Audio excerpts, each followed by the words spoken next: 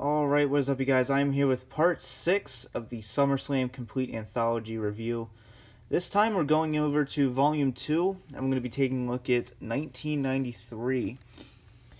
Now, a lot of people are critical of this event, I know that. But we'll get into that more once we look at the listing. You can see we have all the posters here, which is really nice. So, really cool that they did that. But let's take a look at 1993.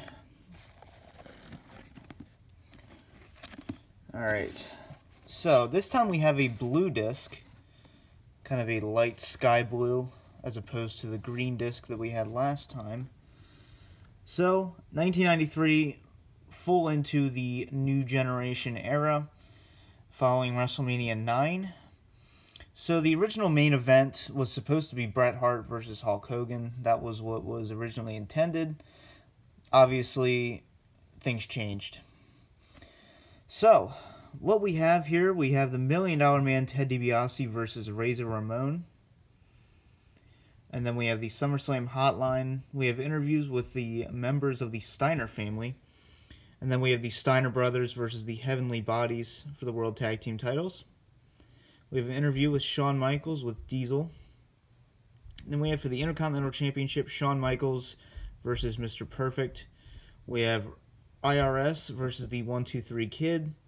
We have an interview with Bruce and Owen Hart. And of course we have Bret Hart versus Jerry the King Lawler. More SummerSlam Hotline. And then we have Ludwig Borga bashes the United States. And then we have Marty Jannetty versus Ludwig Borga. Then we have a Rest in Peace match.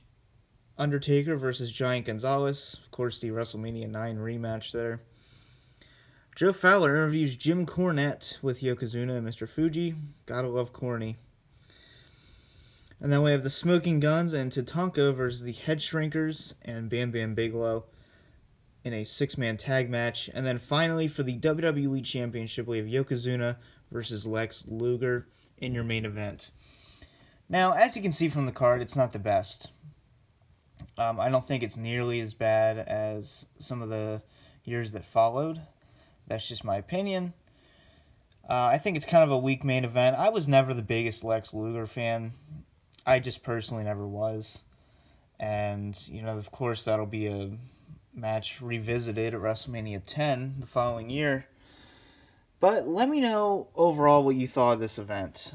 I'm curious and interested in hearing your opinions. You know, the New Generation era, not my favorite era.